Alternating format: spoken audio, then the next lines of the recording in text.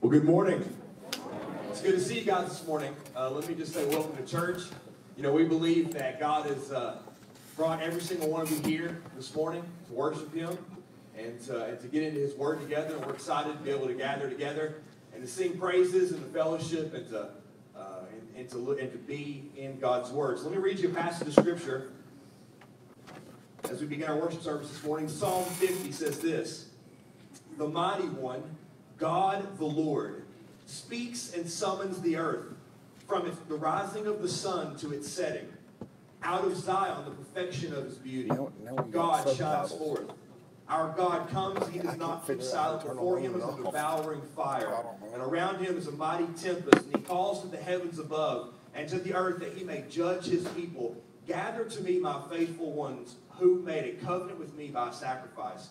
The heavens declare His righteousness, for God Himself is our judge." So this morning we have an opportunity to come and to sing praises to the King of the world. That there is no king like King Jesus. And that we are excited to be able to come and to sing of His grace and of His great love. And just to rejoice together this morning. So let me invite you to stand with me as we get ready to worship. And I'm going to pray for us. And we'll worship our Savior. Father, we just come before you this morning, God, and we're grateful for an opportunity we have, Lord, to gather together as your people. God, who have been saved, who have been loved, who have been forgiven by grace. God, to be in this place this morning. God, and to set aside all distractions from this past week, all distractions from the outside, distractions coming up this next week. God, to take this time, God, and to fix our hearts on Jesus Christ. So, God, we're here this morning, and we're desperate for you. God, we ask that you would work this morning, God, that through our singing, through this music, God, through your word, the Holy Scripture, God, I pray that you would take whatever we need this morning in our hearts and you would change us. You would grow us. God, that we would leave a little different than we were when we first came in here. God, that we would be amazed by your mercy. We'd be overwhelmed with your grace.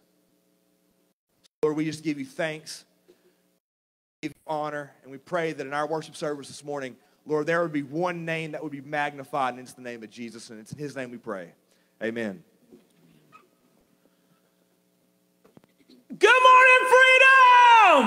Good morning. Let's worship together.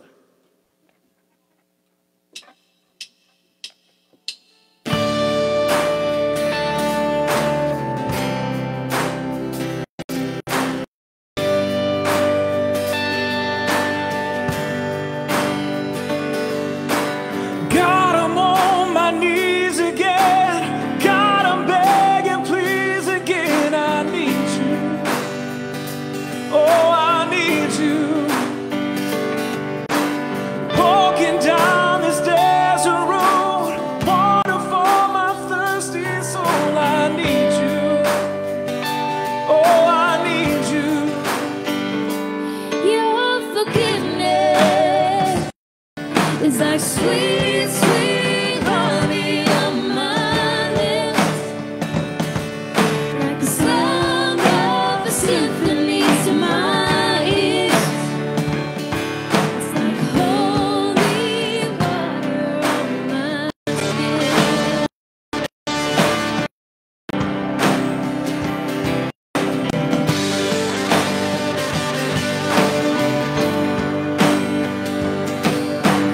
Dead man walking, slave to sin. I wanna know about being born again. I need you, oh God, I need you. So take me to the riverside, take me under baptized. I need you, oh God, I need you.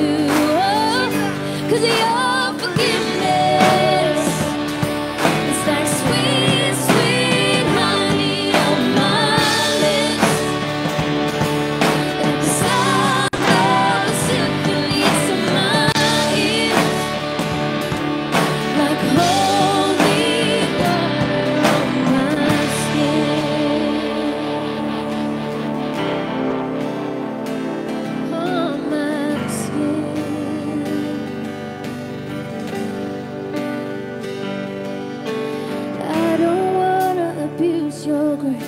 God, I need it every day. It's the only thing that ever really makes me wanna change. I don't wanna abuse your grace. God, I need it every day. It's the only thing that ever really makes me wanna change. I don't wanna abuse your grace. God, I need it every day. It's the only thing that really makes me wanna change. I don't wanna abuse your grace. God, I need it every day. It's the only thing that ever really makes me wanna change. Your forgiveness is like sweet, sweet honey on my lips, like the sound of a symphony to my ears, like holy water. Your forgiveness is like sweet, sweet honey on my lips, like the sound of a symphony to my ears, like holy water on my skin. Yes, like holy water on my skin. Oh, it's like holy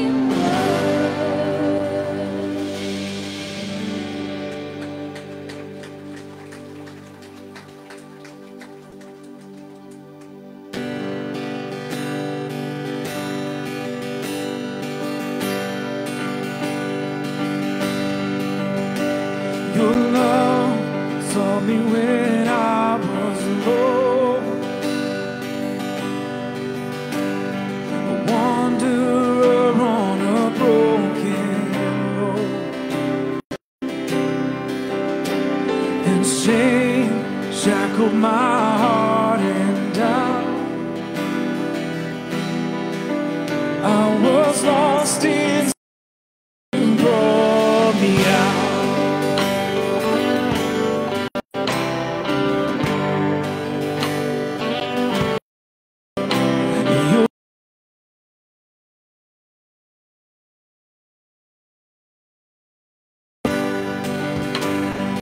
Just to wonder if every wrong's be right.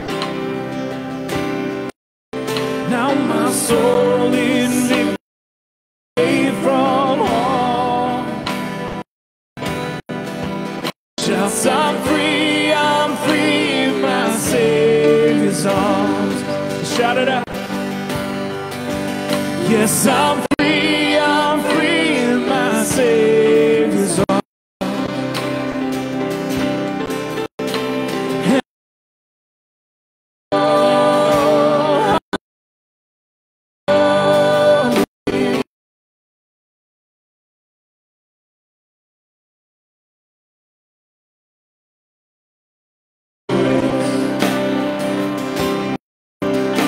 And how strong your mercy through every valley. Oh, you made a way.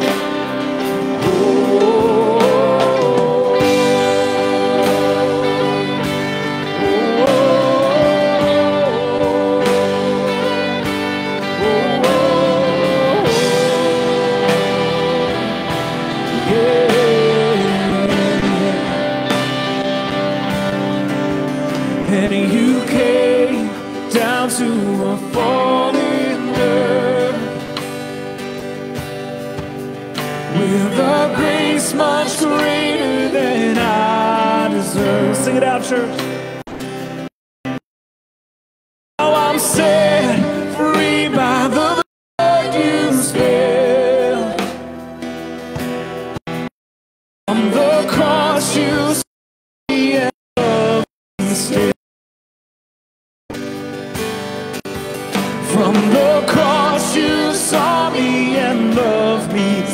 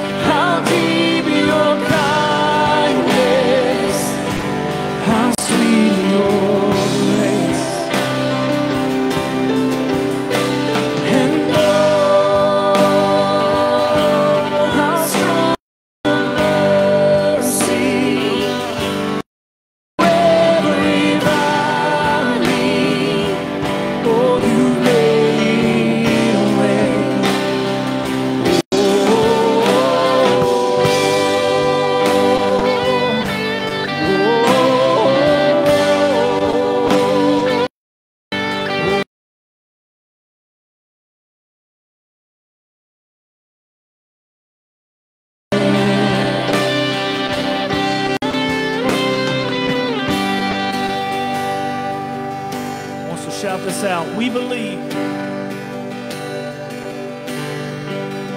We believe.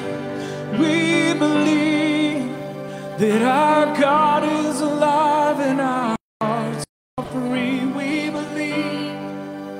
We believe in King Jesus. He is alive indeed. Come on. We believe. We believe that our God is alive and our hearts are free. We believe. Come on. We believe in King Jesus. He is alive indeed. We believe. We believe that our God is alive and our hearts are free. We believe. We believe in King Jesus. He is alive indeed. King Jesus. He is alive indeed.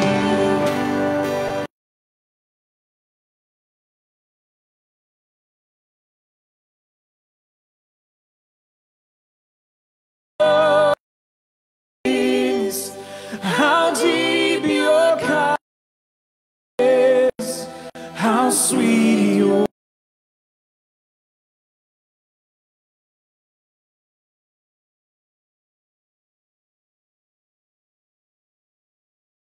mercy through every valley.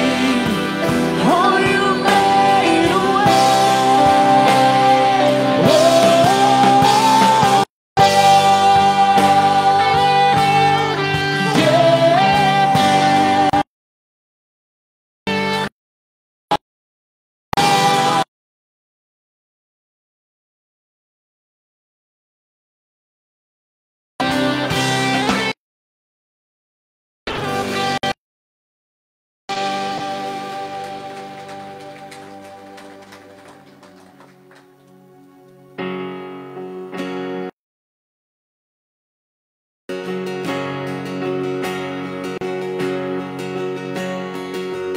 Who am I that the highest King would welcome? I was lost, but He brought me. You know His love for me. Oh, His love for me. Who the Son sets free. Oh, is free indeed. I'm a child of God. Yes, I am. Free at last, He ransomed me. His grace runs deep. While I was a slave to sin, Jesus died for me. Yes, He died for me. Who the Son set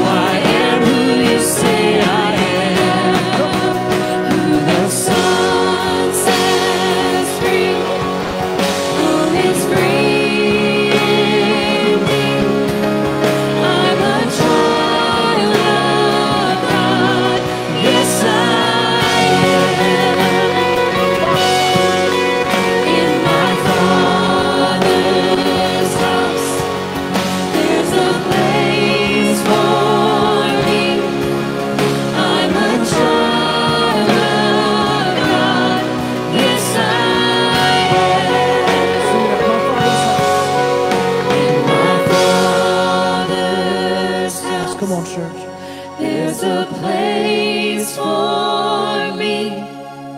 I'm a child of God. Yes, I am.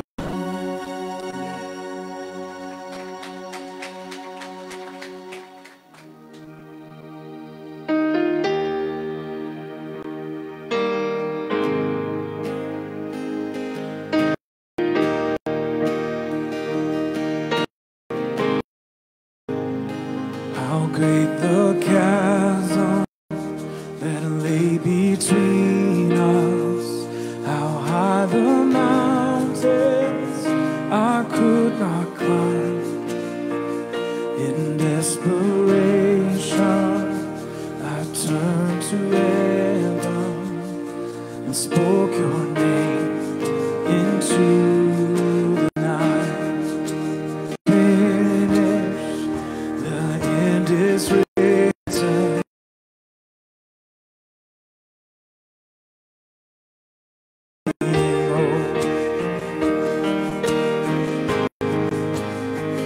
Who could imagine so mercy? What heart could fathom such boundless grace?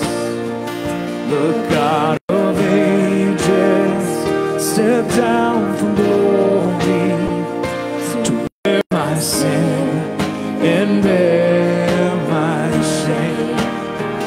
The cross has spoken, I am forgiven.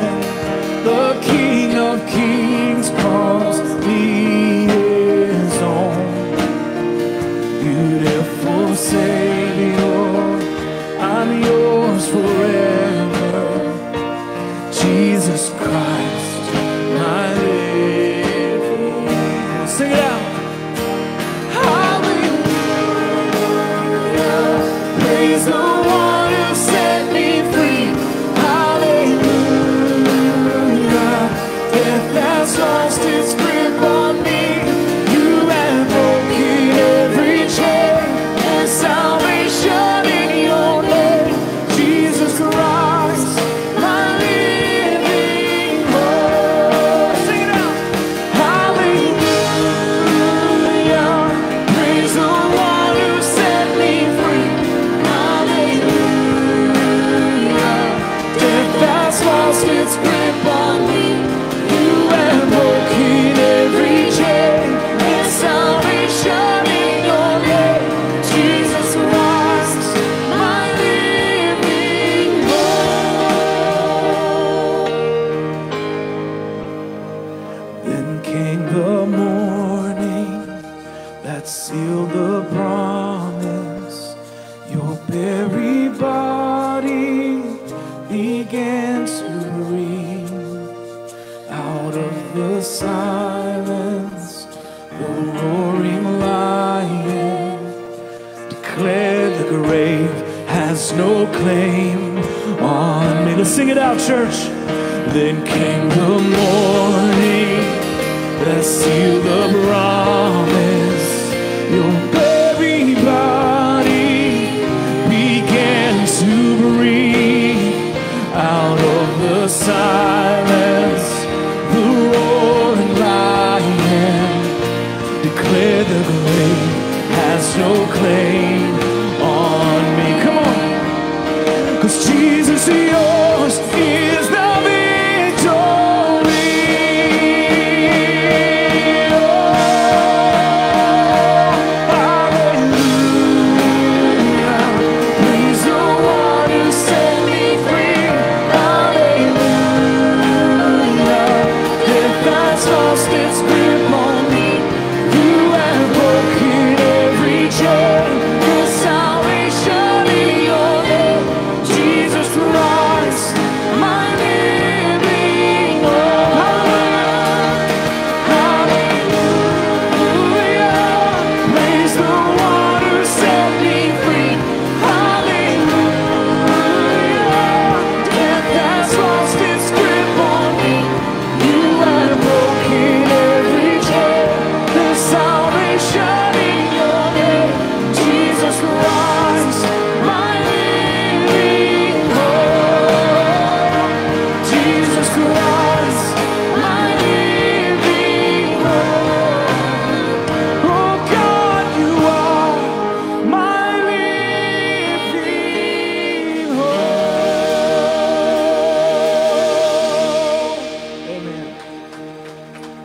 Let's pray. Jesus Christ, you are our hope. You are our only hope for salvation. Lord, thank you. Thank you what you did on the cross. We love you, and all of our worship, all of our praise goes to you, for you're the only one worthy. Lord, open our hearts so that we can hear your word. In Jesus' name, amen.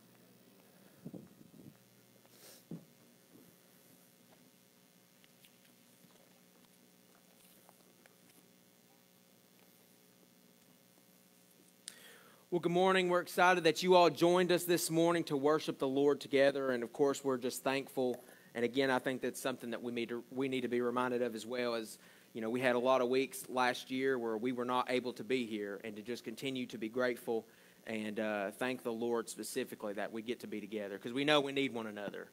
And the church it's a body, and it's about us being together, worshiping together, confessing sin to one another. And that's what we're going to talk about today is confession. But last week, Dustin began a series entitled A Call to Prayer, as we look at the foundation, really largely, of the Christian life, and that's prayer. I can remember years ago hearing, if you remember Charles Stanley, he said prayer is the lifeblood of the Christian. And so we know we can't live without blood, and I think so our spiritual lives, our relationships with God cannot live and thrive without prayer. And so today we are going to look in a piece of Scripture, one of my favorite chapters in the Bible, Psalm 51.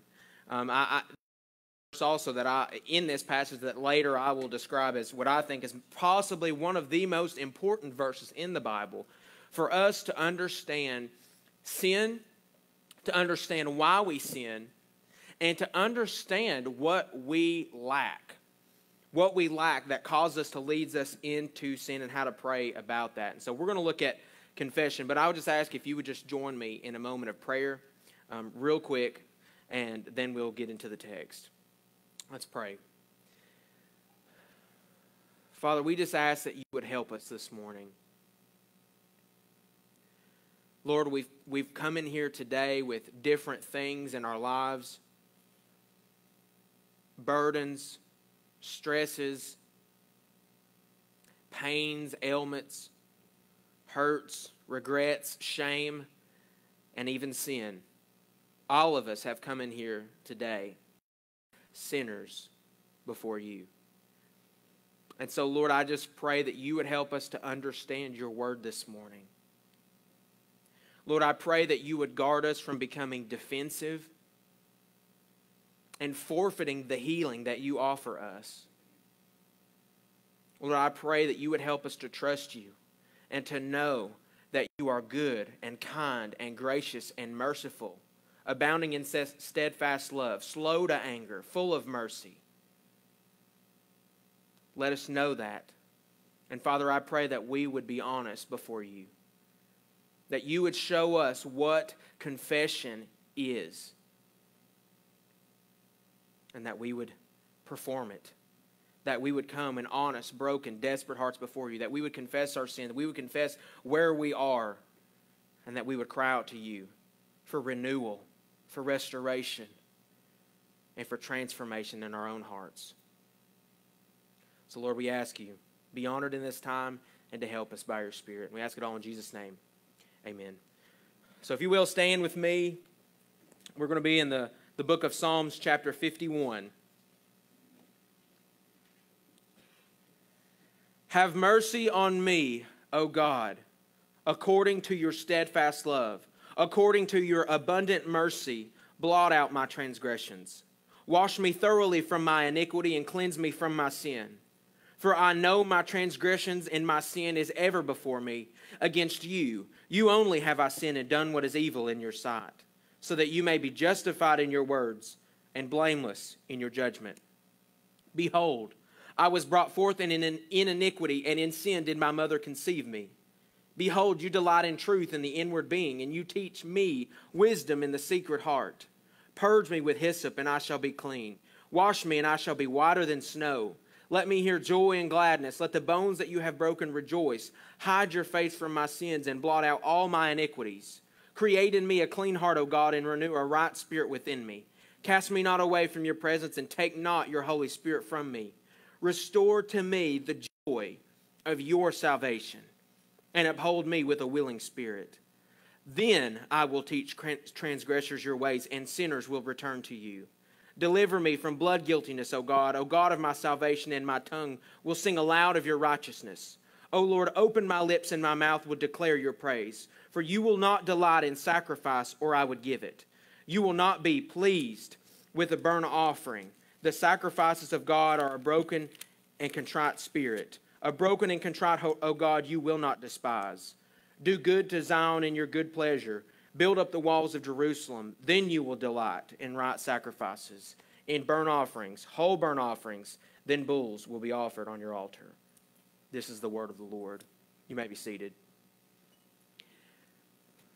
Before we get to kind of the context of David's prayer here of confession and repentance, I want to at least just, there's so much here, and this is one of the most difficult things that I had this week kind of occurring, is just the difficulty of not being able to cover so much that is in here. And I think that's often, I know that's often a struggle of mine, it's often a struggle of Dustin's, as there is so much in the Bible when we approach a passage of Scripture that we would like to say or we would like to talk about, and that's even just the parts that God has revealed to us and opened us up and that we have learned ourselves. Who knows the things that we have yet to encounter there. And so today, I want to focus on a couple of things. So here's my goal. My goal for us this morning as we cover this is to see what true confession looks like. I think this is vitally important. I think especially for those of us who, like me, have grown up in church all our lives. And so we've watched kind of the process, we've seen the motions, you know, and there are things that we think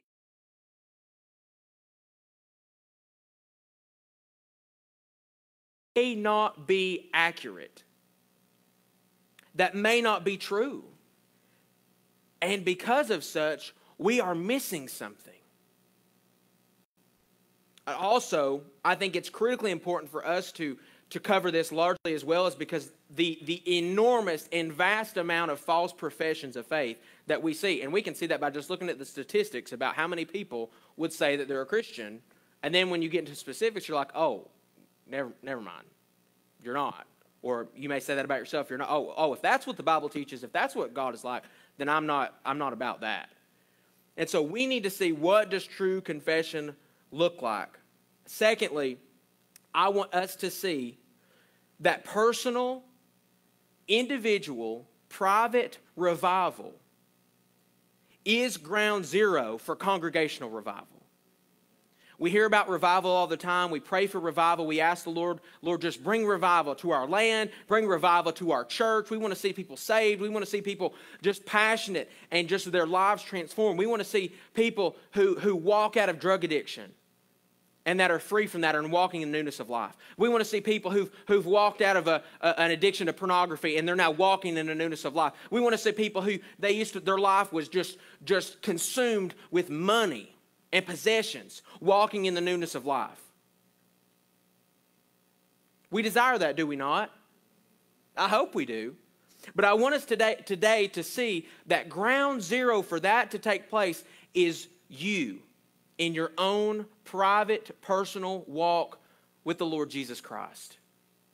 It starts with us individually. And so I want to cover the context first of this passage of Psalm 51. And just to kind of cover it briefly, here's what happens. And I've got it kind of in your notes. Do I have it up here? Did I put 2 Samuel 12 on here? Okay, we'll go ahead. We'll read that. In chapter 11, before we get to chapter 12, in chapter 11, what happens is, verse 1 of verse 11 says that in the spring of the year, a time when kings go out to battle, David sent Joab and his servants with him and all Israel, and they ravaged the Ammonites and besieged Rabbah, but David remained at Jerusalem. So the first thing I want to see here, as far as just for us to understand this text, is that David is supposed to go out to battle. This is the time when kings go out with their armies and they go to battle. But for whatever reason, we don't know. We could make an inference. Could it be that, David had his fair share of battles, and you know what? I paid my dues. I'm just going to sit back and I'm going to have a little vacation. I'm going to stay home and rest. We know he was supposed to go, but he decided not to go. So he stays home. He goes out onto his roof. He sees a woman from a distance, lusts after the woman, has her taken and brought to him, commits adultery with her. She gets pregnant. And so in order to cover it up, David has a whole little thing that he tries to do. He tries to get her husband to come home and to try and cover it up, make it look like it had nothing to do with him. Long story short, husband was a very honorable guy, wouldn't go home while his soldiers were out on the battlefield, so he ends up having her husband killed. Tells the other officers, you need to go up, storm the front, put him on the very front lines, and everybody withdraw and let him get killed. And so it happens. And we find out at the end of chapter 11, the thing that David had done displeased the Lord. Obviously, we probably could infer that, but it says it here explicitly. The Lord was displeased. And so what the Lord does is he sends his prophet Nathan to David to confront him in his sin. And so chapter 12, we're going to cover that real quick. This is what it says. And the Lord sent Nathan to David, and he came to him and said, there were two men in a certain city, the one rich and the other poor. The rich man had very many flocks and herds, but the poor man had nothing but one little ewe lamb, which he had bought. And he brought it up, and it grew up with him and with his children. It used to eat of the morsel and drink of his cup and lie in his arms, and it was like a daughter to him. Now there came a traveler to the rich man, and he was unwilling to take one of his own flock or herd to prepare for the guest who had come to him. But he took the poor man's lamb and prepared it for the man who had come to him. Then David's anger was greatly kindled against the man, and he said to Nathan, as the Lord lives, the man who has done this deserves to die, and he shall restore the lamb fourfold because he did this thing, and because he had no pity. Nathan said to David, you are the man. Thus says the Lord, the God of Israel, I anointed you king over Israel, and I delivered you out of the hand of Saul. I gave you your master's house and your master's wives into your arms, and gave you the house of Israel and of Judah. And if this were too little, I would add to you as much more. Why have you despised the word of the Lord to do what is evil in his sight? You have struck down Uriah the Hittite with the sword, and has taken his wife to be your wife, and have killed him with the sword of the Ammonites. Now, therefore, the sword shall never depart from your house, because you have despised me, and have taken the wife of Uriah the Hittite to be your wife.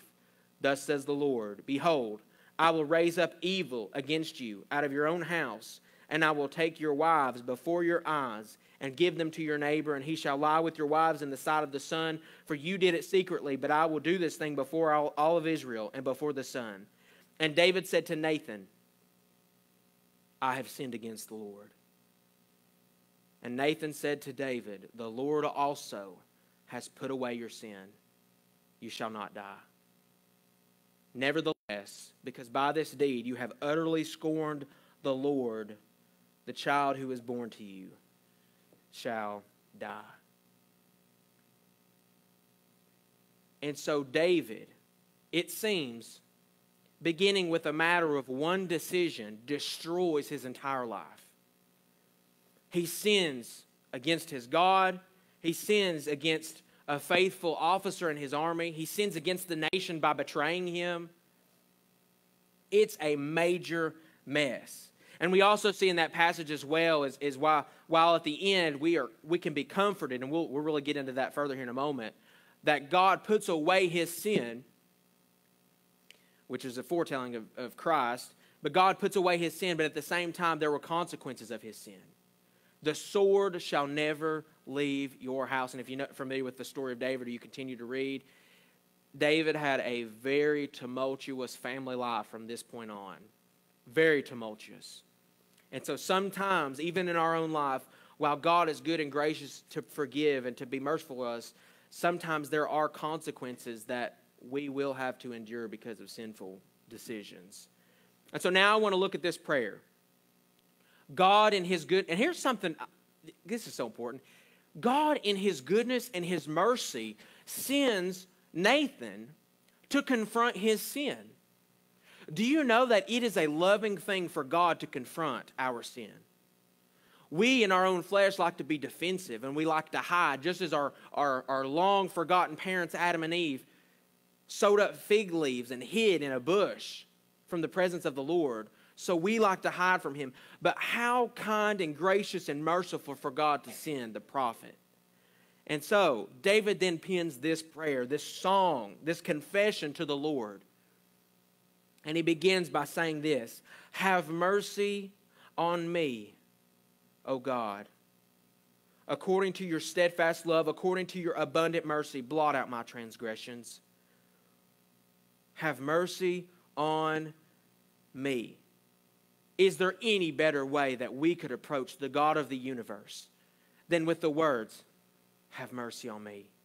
Luke chapter 18, verses 9 through 14, Jesus says this: he also told the parable to those who trusted in themselves that they were righteous and treated others with contempt. And he tells this parable: 2 men went into the temple to pray, one a Pharisee and the other a tax collector.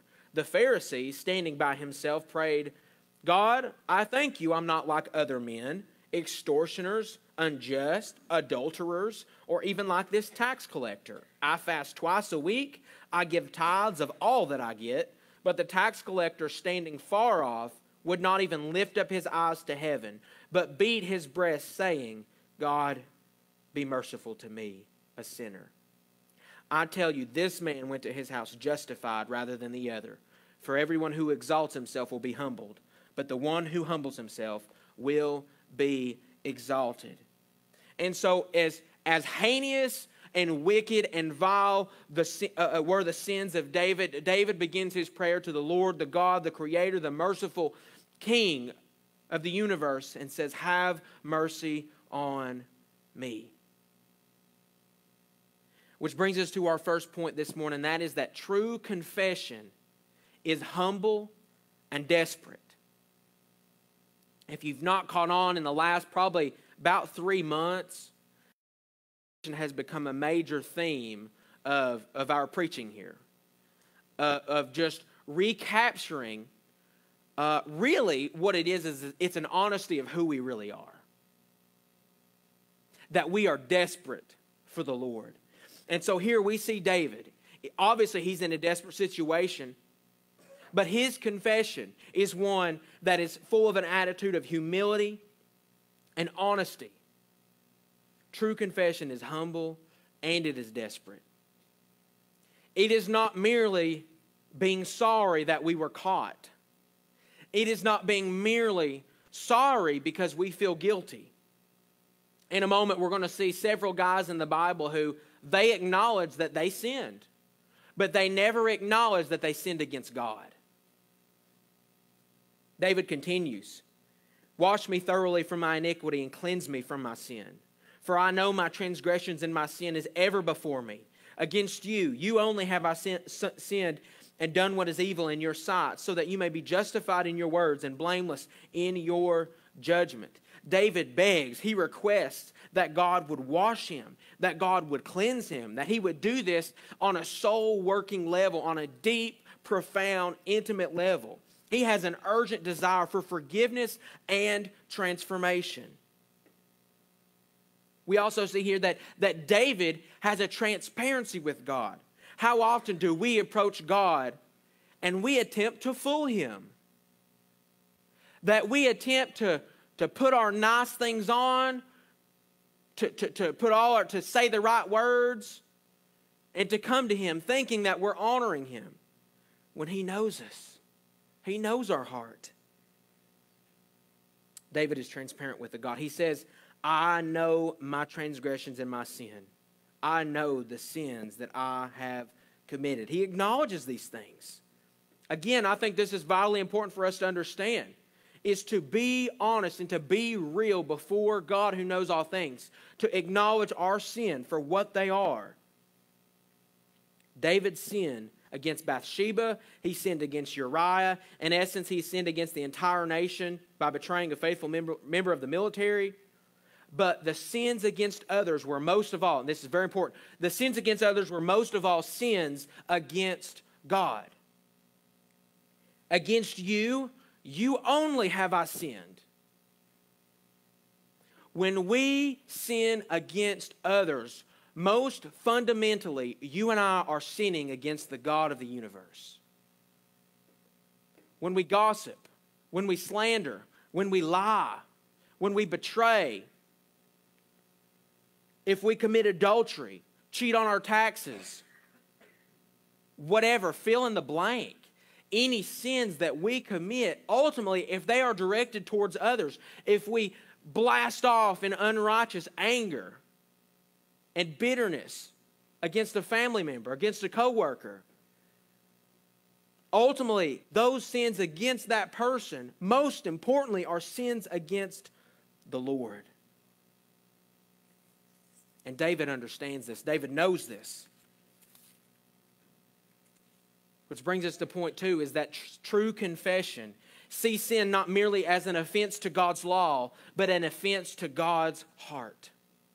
It's not just that we break the rules, but that we have broken God's heart. God has given us commandments in the Scripture for our own flourishing, for our own joy.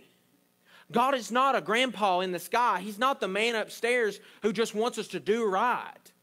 He wants us to know Him and to love Him and to enjoy Him. And if we are not enjoying Him, then we cannot glorify Him.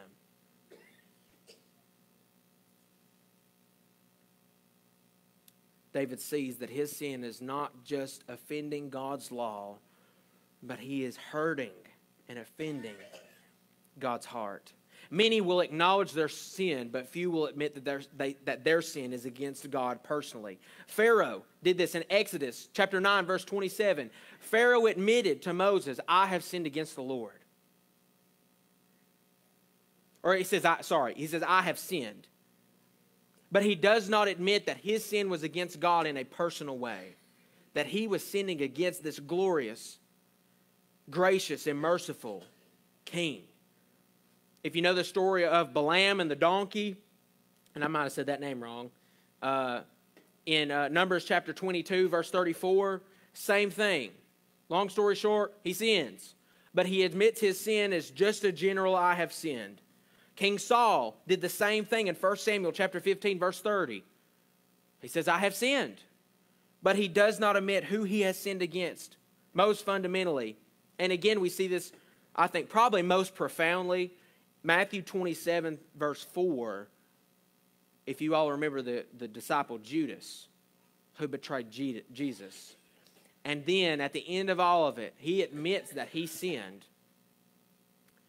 But he doesn't admit to sinning against God personally. Many will admit, you know what, I'm not perfect. Nobody's perfect. We all make mistakes, which is true. But how few will go to God and see that their sin is against Him personally? That's what makes sin so serious. That He's the Lord. That He's our God. That we have committed treason against our Maker. But to contrast this, we also see in this passage, we see David do this. David admits to sinning against God personally. But we also see, if you remember, last year, towards the end of the year, we did a little series called Lost and Found on the parable of the prodigal son. Which really, I think I called it the parable of two lost sons, because that's really what it is. And if you remember, when the prodigal decided that he was going to come home, he says, I have sinned against heaven and you. I have sinned against God and you. And then we know the rest of the story, but while he was a long way off, the father ran to him, embraced him, and kissed him. We see an exchange of goods, which shows us the exchange of Christ's righteousness for us and our sin. We see that welcoming. We see that restoration. But he understands what his sin truly was. David continues in verse 5. Behold, I was brought forth in iniquity, and in sin did my mother conceive me. Here, David shows us, and I was just talking to somebody about this earlier. We were talking about kids and how we don't have to, you don't have to train any kids to be selfish. Parents, grandparents, aunts, and uncles, you all know this, former kids. Babies are naturally selfish. They say one of their first words, they're mine. They want it all. We don't have to teach them that. Why is that? Well, here we are. David shows us is that we are born with an inherited sin nature from our parents, Adam and Eve. Romans 5:12 says this, therefore, just as sin came into the world through one man, and death through sin, and so death spread to all men because all sin. We don't simply sin. We, by our nature, apart from the redeeming work of Jesus Christ, are sinners. And that sinner's doomed for punishment because God is a just and holy God. John 3:19, of course we know John 3:16, but a few verses later, Jesus explains that men love the darkness rather than the light. And there it goes even further. As a part of our nature, it's not just that we simply do wrong, it's that we prefer wrong. It's that we enjoy wrong. It's that before Christ comes and rescues us from sin and death, before the Holy Spirit draws us and opens our eyes that we see. And for those of you who are walking with Jesus, you remember a moment in your life where you probably know what just happened, but everything changed. That you desired God. You desired to love Him and to know Him. You desired to serve Him and to use your life for Him. But naturally, we love the darkness rather than the light. He continues on and says, behold, you delight in truth in the inward being, and you teach me wisdom in the secret heart. Purge me with hyssop, and I shall be clean. Wash me, and I shall be whiter than snow. Let me hear joy and gladness. Let the bones that you have broken rejoice. Hide your face from my sins and blot out all my iniquities. Create in me a clean heart, O God, and renew a right spirit within me.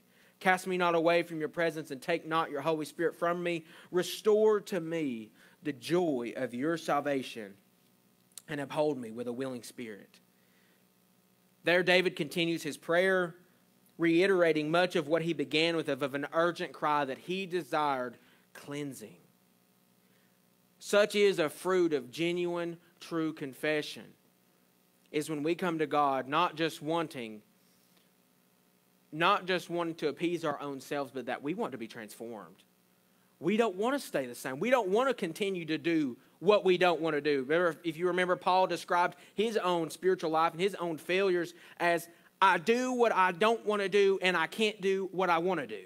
That there is this struggle within us, and we beg and we cry out to the Lord to transform us. And along with that prayer, we seek the transformation. We seek the part that things that we can handle. We seek Him in His Word. We seek Him in prayer. We seek Him in fellowship. We seek Him by confessing our sins to one another and asking for help and strength. If we have something in our life that needs to be cut off and tore off to protect us from sinning, we cut it off, right? That's the call for us, at least. And so he continues. He cries out for cleansing, for forgiveness. And then he describes his own soul. He describes how breaking God's heart has now broken his. Let me hear joy and gladness. Let the bones that you have broken rejoice. He desires renewal and restoration with God. But so important for us to see here is that David presses on, is that he requests for God to change him at the deepest possible level. Sometimes we can very easily find ourselves, when we are seeking to navigate our own spiritual life, but also with others, is that we just want to change outward behavior. That we just want to get people to act right, to do right. But we need more than mere behavioral modification. We need a heart transplant.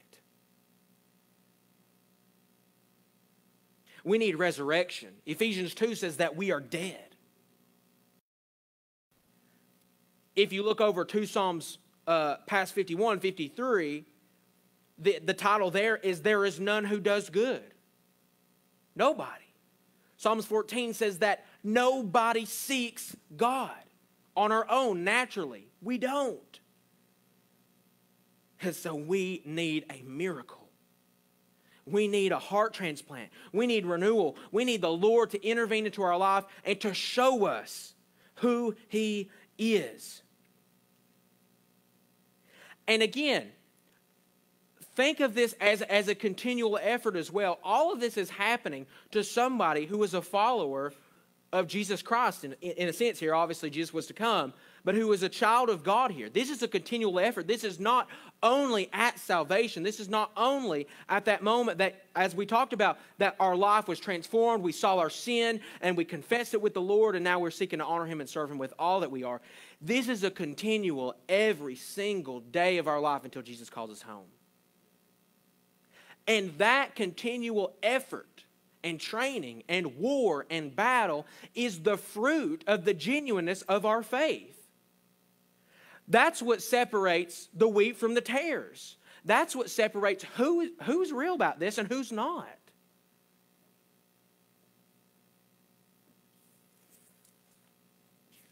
Verse 12, and I want to camp out here for a few moments. Restore to me the joy of your salvation and uphold me with a willing spirit. Here is what I believe possibly one of the most important verses in all of the Bible.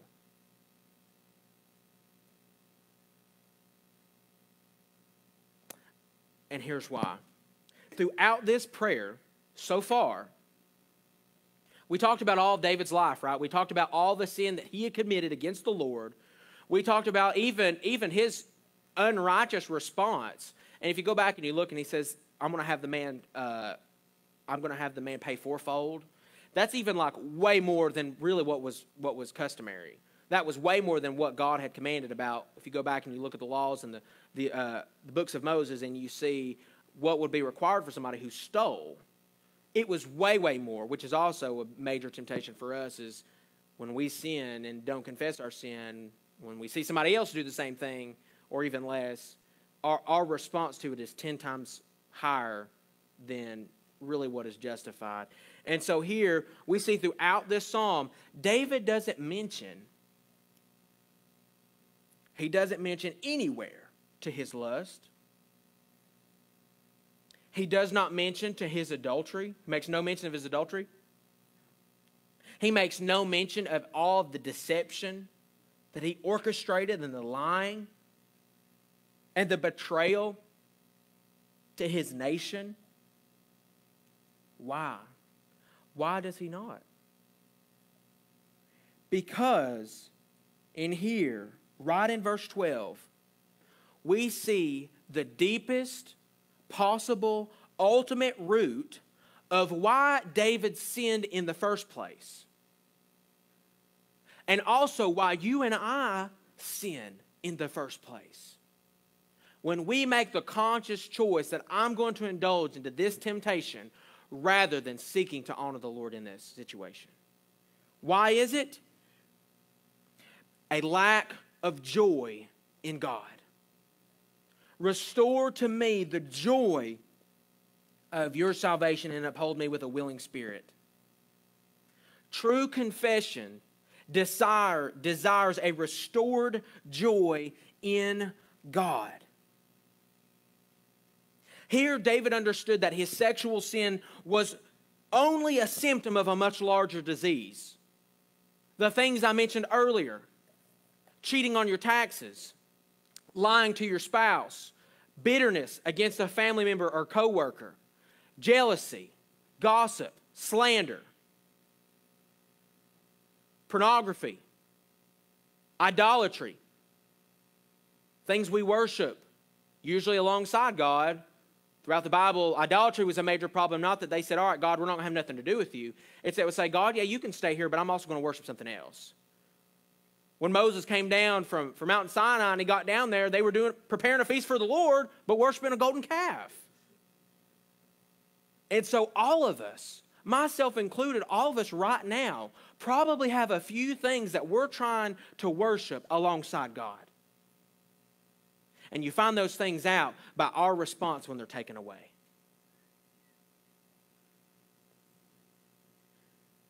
Restore to me the joy of my salvation. There's an old Scottish writer, and he said this: the young man who rings the door at the brothel unconsciously is seeking God.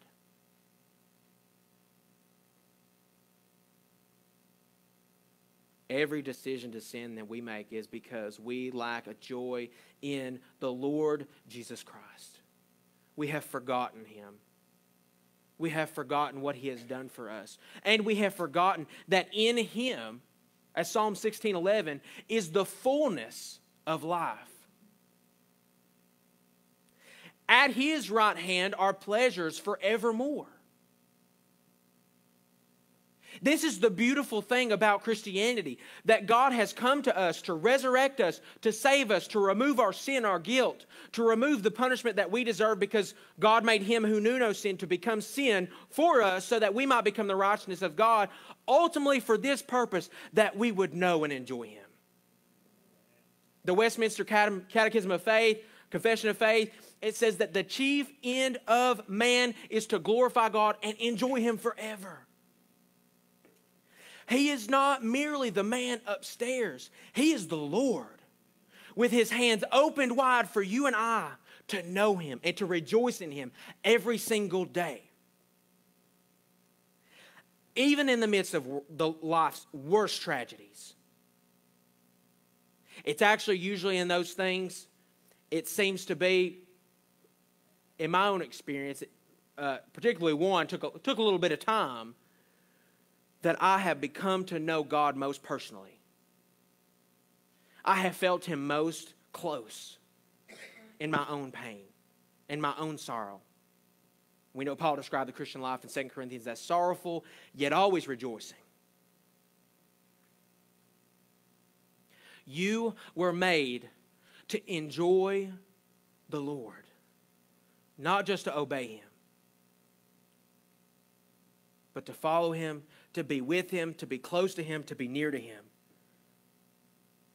That is the beginning place for us. One, as becoming Christians, if you're here today and you're not a Christian, if you're today and you have been convicted thinking, you know, I thought I was a Christian, and I can't tell you how many times I hear this story. It's one of my stories, it's my story, and I've heard it from a lot of other people that I know who they grew up in church all their life. They were 5 years old, they went and they prayed a prayer to ask Jesus into their heart. Nothing ever changed. Their life was never changed. And then they had a profound moment when they were an adult or a teenager when God just wrecked their life and came in and they saw their sin, they confessed it, and their life changed.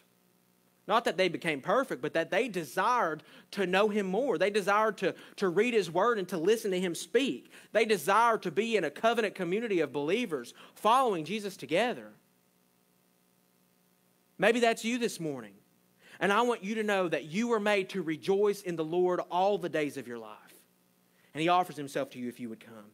That is the starting place for becoming a Christian, and it is also the starting for us in our sustaining Christian life. Rejoicing in the Lord. And so maybe you today need to call upon the Lord, and you need to cry with David. Maybe you have sinned like David did. Maybe you have done things that bad and you've yet to come to God. And maybe you haven't. Maybe it's been some of these other things that maybe are more hidden, that are more secret, that are more tolerable. Or maybe for whatever reason, you just lack the joy of your salvation. You can't really put a finger on it, but for whatever reason, you're there. Come to him and pray with David, Lord, restore to me the joy of your salvation. And uphold me with a willing spirit. A willing spirit to know and to love and to seek you with all that I have for every day that I'm on this earth until you call me home. So verse 1 all the way to 12, we see this inward work. This inward, private transformation that God is to do in our hearts. And then we see the byproduct of that is an outward zeal. It's an outward transformation for our own communities. He says then, after, restore to me the joy of my salvation, he says, then I will teach transgressors, just basically sinners, your ways, and they will return to you.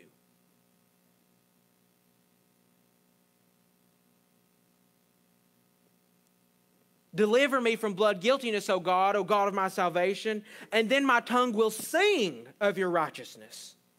Lord, open my lips, and then my mouth will declare your praise. For you will not delight in sacrifice, or I would give it. You would not be pleased with a burnt offering, but the sacrifices of God are a broken spirit, A broken and contrite heart, O God, you will not despise.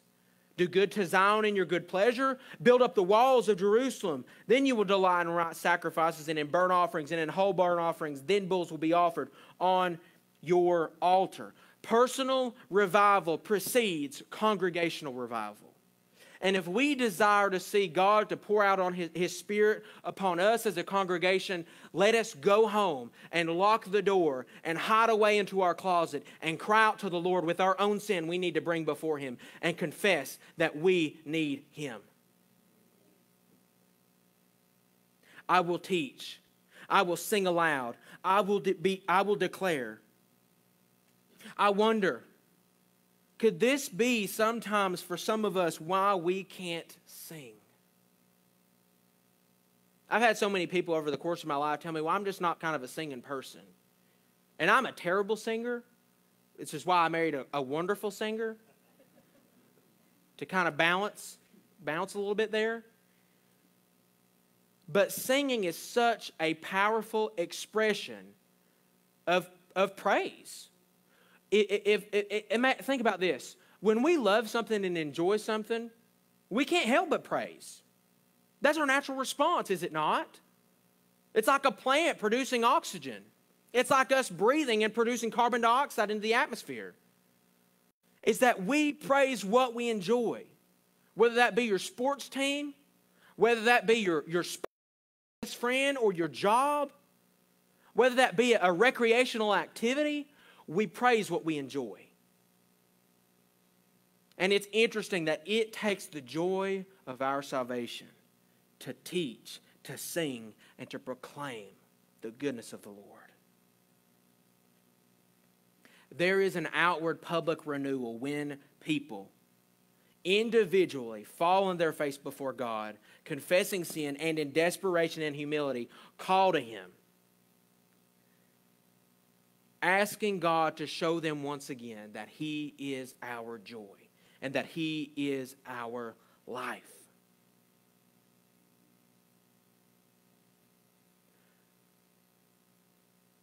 There is nothing more valuable that you and I could contribute to God's kingdom, to our own family, and to your local church here than your own personal walk with the Lord Jesus Christ. Here's the beauty of that, is that places every single person in this room at the same level. We are all at the same place, broken, needy, desperate sinners who need the Lord. And it's when we are all together honest about that, and we seek the Lord in that and with that, and we go to Him specifically about it, that He begins to transform us, and by transforming us, He transforms us here. He transforms our communities. I hope you're doing our 21 days of prayer, and Dustin explained last week that we specifically designed that 21 days of prayer to start with you. And as you continue on, you're going to see how it works your way out. Yesterday's, if you remember, we've been posting them also on Facebook at 7 at night. Yesterday's, if you remember, it's about praying for reconciliation with family members and friends. So you begin to see it working. About Wednesday, it was about praying for the restoration of your joy in the Lord's salvation for you. And so it is. So it is here that personal revival precedes congregational revival. And so today, this morning, with all that we are, all our shame, all our regret, all our sin, all our hurt, all our pain, all our indifference, all our anxiety, all our depression, all our boredom, would we come to Him with it? Let's not hide. Let's not pretend. And let's not begin to believe the lie that God expects something else for us to be before we come to Him. Let us, like the tax collector who was so humbled, wouldn't even look up to heaven, stood at a distance, said, God, be merciful to me. That's my prayer for you. That's my prayer for you on an individual level, and that's my prayer for this church. Is that we would wake up to see the glory, the beauty, the love, the grace, the mercy, the kindness, and the intimacy with Jesus Christ that is offered to us. And so maybe today, your cry is, God, restore to me the joy of my salvation. Come to Him. He says, come to me, all who are weak and heavy laden, and I will give you rest. Maybe today is the day where you've realized that, you know what, you're not a Christian. You don't know Him. And your life proves it. Your heart proves it. The offer is on the table for you as well. Do not neglect this opportunity for forgiveness, for transformation, and for joy. For joy like something you've never imagined. A joy that permeates through all of our life, regardless of what we suffer, regardless of what's taken away from us, regardless of the things that we lose. A joy and a rest. A rest in the Lord. Let me pray. Father, would you help us? Lord, would you search us now? And would you reveal to us in these next few moments where there may be sin in our life that we need to confess? Lord, I pray also that there may be things, there may be trauma and hardships that we also need to bring before you. There may be former sins that we continue to struggle with because they just keep popping back into our memory. Would you help us and draw us near that we would come to you with them? Lord, I pray that right now in these next few moments that you would do something that will matter in eternity. Lord, that you would transform us and change us and draw us near and that we would come to you with all that we are. And that we would surrender all to you. Help us, O Lord. We are desperate. We need your help.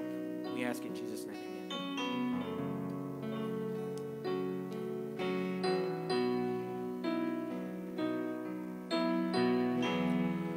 When the music fades and all is stripped away, and I simply come,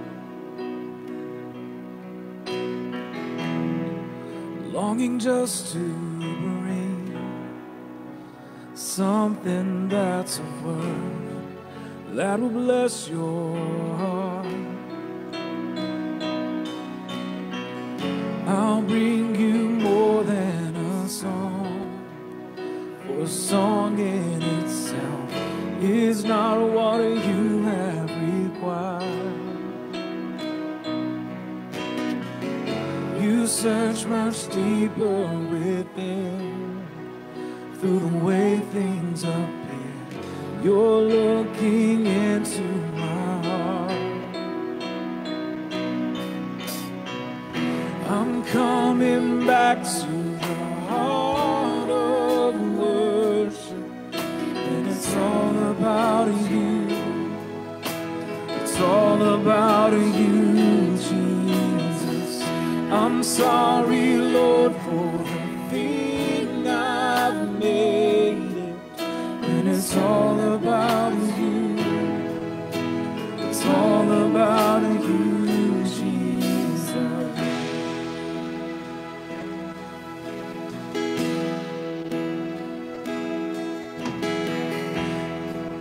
King of endless world, no one could express how much you deserve.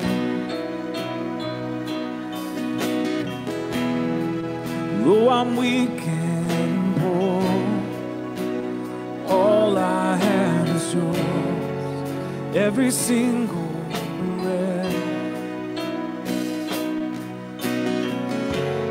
Bring you more than a song, for a song in itself is not what you have required. You search much deeper within. Through the way things appear, you're looking looking into my heart. I'm coming back to the heart of worship, when it's all about you. It's all about you, Jesus. I'm sorry, Lord, for the thing I've made it, when it's all about you. It's all about you, Jesus. I'm coming back to the heart of worship, when it's all about you. It's all about you, Jesus.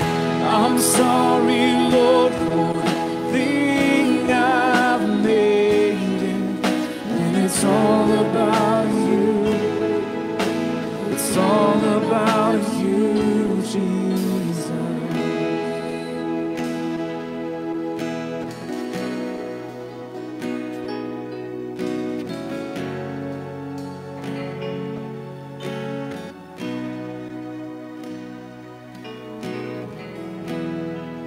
When the music fades, all is stripped away, and I simply come,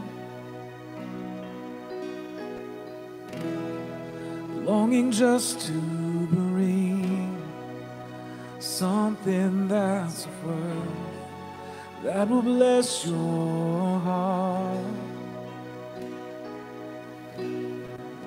I'll bring you more than a song, for a song in itself is not what you have required. You search much deeper within, through the way things appear. You're looking into my heart. I'm coming back to the heart of worship, and it's all about you. It's all about you, Jesus. I'm sorry, Lord, for the thing I've made it, when it's all about you. It's all about you, Jesus.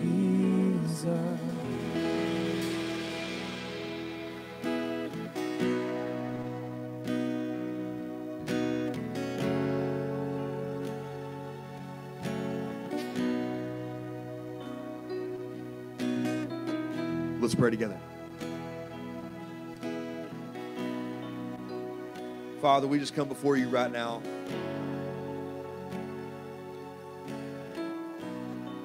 God, in humility and desperation, knowing that whatever sin we carry with us, because of the blood that was shed upon the cross, is forgiven.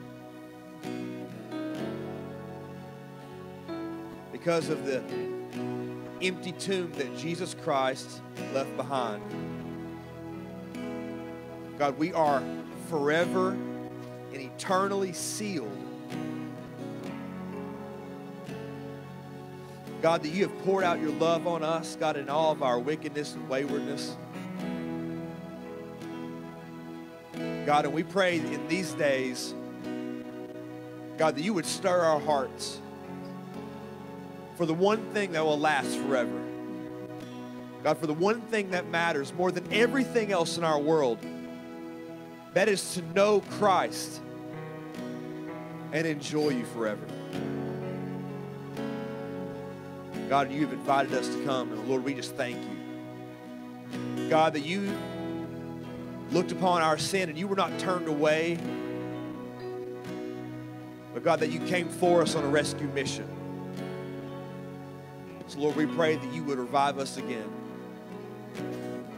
God, that you would stir our hearts and create a greater dependence upon Jesus Christ than we've ever known before.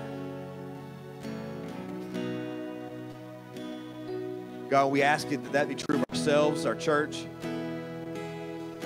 Lord, that your Holy Spirit would stir this up in the heart of millions of people around the world.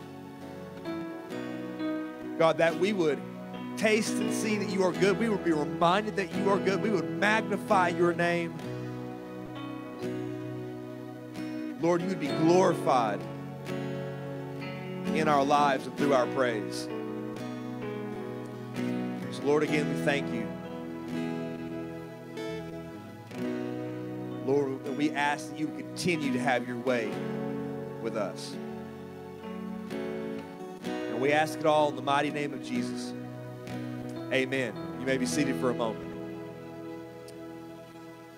Well, let me just say thank you all for being here this morning. I'm so glad to see you all.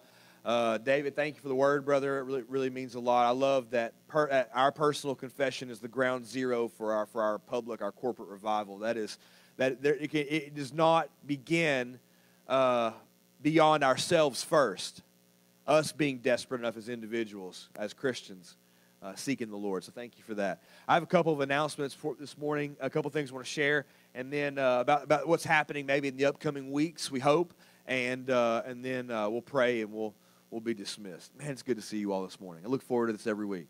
I'm glad to see you guys. So, all right, a couple things we have going on. Number one, let me just say this. Let's not forget our offering. We have our baskets here. We have drop boxes as you walk out. You can give at freedomwhitepond.org/give. Thank you for your faithfulness. It really does make a difference in the mission and the ministries that we are doing. Some of that I'll share here in just a moment also. But so our offering, thank you for that, your stewardship. Also, so we're looking at, we've had a lot of questions. I've gotten some texts over the past week about our Sunday morning Freedom Kids. I know some watching online or waiting to hear some news about that. What are we going to do in terms of when are we reopening that? Right now, we're kind of keeping that kind of minimal to kind of suppress some of the contact and that kind of thing. We're looking at the first week of February, resuming Sunday morning kids classes and also Wednesday evening activities. That would include our Freedom students. That would include our Freedom Kids on Wednesday nights, and that would also include our Wednesday night Bible study for our adults. And so I'll give you more information next week. We're hoping and praying that the first week of February we will begin to resume all of those things, and we'll do that safely as we know that, or as you know that we try to make sure we do. Also, one last thing, or really two things. If you have not picked up a 2021 prayer guide, we still have these. It is not too late for you to jump in. In fact, you can start at day one. If you weren't here, or you missed last week's service online or in person, we still have these. And we would love for you to take one of these, and you can begin and read through some of this and just jump in day one. If you want to jump in where the church is at, you can get on Facebook and follow along there too. We post, like David said, we post it every day at 7 p.m. It gets posted on what day we're on in Scripture and what you're praying for. This is I believe that God has led us to give you this because it's a helpful resource in your prayer life. And so we hope and trust that you would get one of these. If you want them, we've got several more copies. We'd love to make sure you have one of those. And last thing is this. I shared the news about Dan Lishan last week. This week we have been allowed, we have been invited to begin to bring food for Candy and Tony. And so if you would like to make food as part of our benevolence towards them, Lana will be out in Station 180. My dear wife, Haley, will be out in Station 180 as well. I would encourage you to talk to those ladies, and they will kind of organize who's bringing what on what day. I know they would appreciate it right now. There are no updates on what's going to happen with his celebration of life service, given the circumstances. But anyway, if you would like to serve them in that way and provide a meal for them, more of those details you can find out in the coffee shop here in just a few minutes. So, thank you all for being here. Let me invite you to stand with me. We're going to pray, and we'll sing, and we'll be dismissed this morning.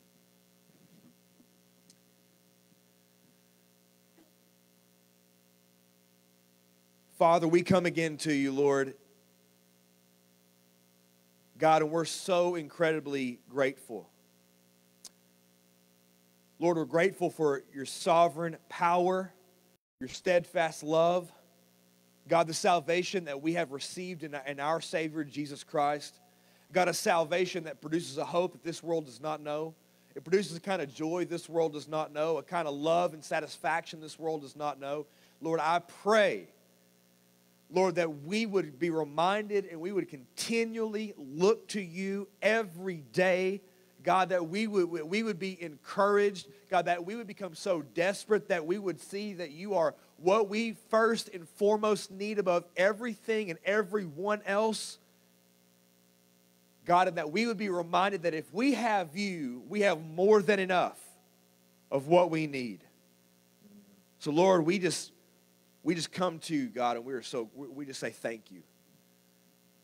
God, and I pray, Lord, this week as we go back to our workplaces, Lord, as we spend time with our families, as we're at school, as we're out in our communities, as we're recreating, or whatever it is we're doing, Lord, that we would know that your face is shining upon us. God, you've given us peace. God, that you would bless us and keep us in every area of our walk of life. God, that everything we would do would bring glory and honor to Jesus. God, that the world would know that light has come into the world and the darkness has not overcome it. God, that your kingdom, your message, your salvation, God, is continuing to march on to the ends of the earth, Lord. And I pray that people would see it in us, in our lives. The joy of our salvation. So God, restore it to us, the joy of our salvation. May we humbly confess and repent of our sin. God, and may we experience the kind of freedom, God, that you have set us free for, to enjoy. Lord, and we ask that you would do that for us this very day and the days ahead. And we ask it all in Jesus' name. Amen. I'm coming back to the heart of worship when it's all about you. It's all about you, Jesus. I'm sorry, Lord, for the thing I've made. When it's all about you, it's all about you, Jesus. I'm coming back to the heart of worship when it's all about you. It's all about you, Jesus. I'm sorry, Lord, for the thing I've made it. When it's all about you, it's all about you, Jesus. You are the